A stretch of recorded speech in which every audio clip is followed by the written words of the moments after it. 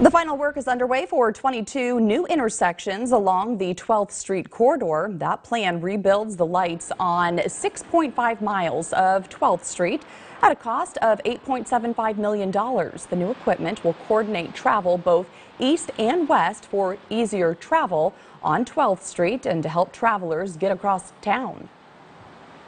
By the time we're said and done here, they're going to have all new interconnectivity throughout the whole corridor, which will improve traffic flow dramatically from what it is now. Additionally, all the detection systems are being updated as well, and it's all going to be brand new and much more efficient. And if all goes as planned, the new system should be in place in a week from Thursday.